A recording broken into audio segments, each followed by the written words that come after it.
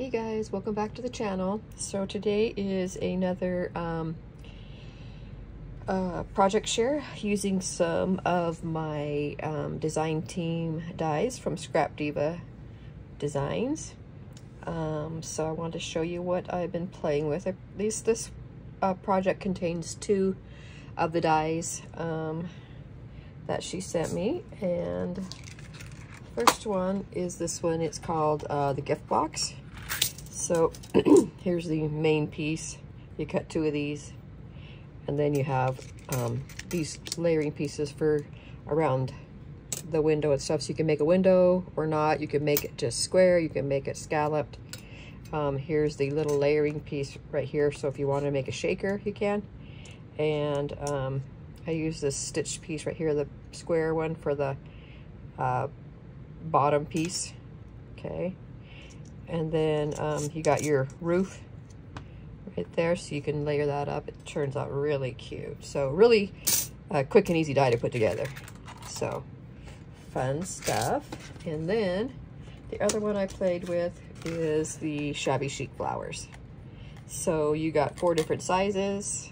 I mean, three different sizes, four of each, okay? And then you have these little centers also, which is really cute. So there's 6 of those. So really pretty. And let's see. So let me show you what I made. So again, I'm using the carousel still. I just thought this this stuff needed the carousel, and I had, you know, haven't played with it for a while, so was wanting to. So I made this cute little gift box. So I've got an acetate window in here. I cut the scalloped edge on the inside, and then I also layered the square one, just a plain little you know, border one. I layered that on top of that. This whole thing is up on foam. This whole trim right here is up on foam, so it gives a little bit of dimension there also. Okay, so then it's just my regular size. I only did the roof on the front, but I took a piece of, it's that kind of it's a black glitter paper.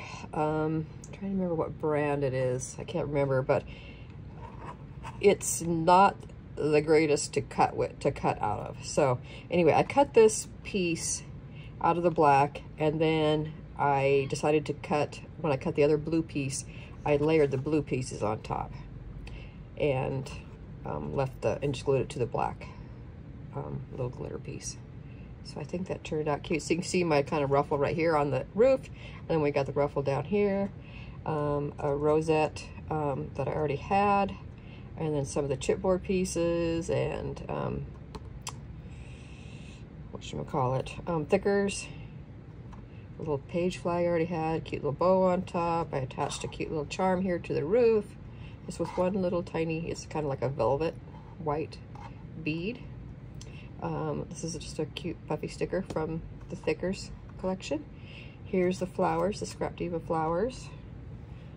They're called the Shabby Chic. So I got some I cut out in this pretty pink and darker pink stripe paper from the collection, and this one from the other, like a bluish color from the collection. Actually, it's the same piece as these stripes up here. Okay, and then here's the smaller one. So I got a small one.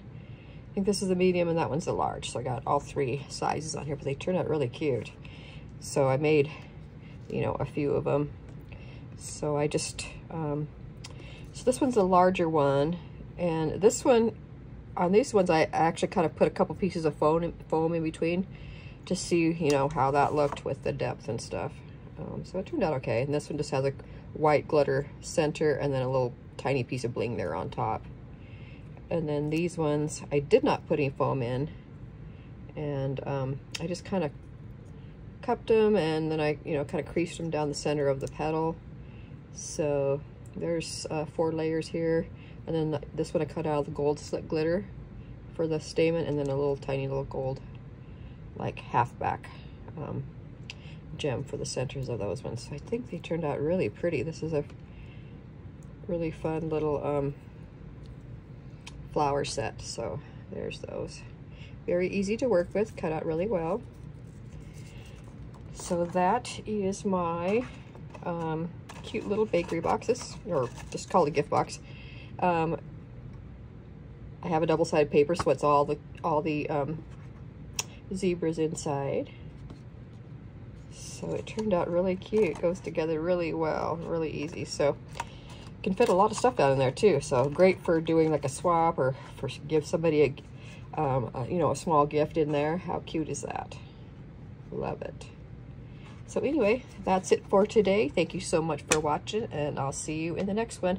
I will have all of Erica's information, my affiliate link, my discount code if you decide to purchase anything. It's Polka 10. It's POLKA 10.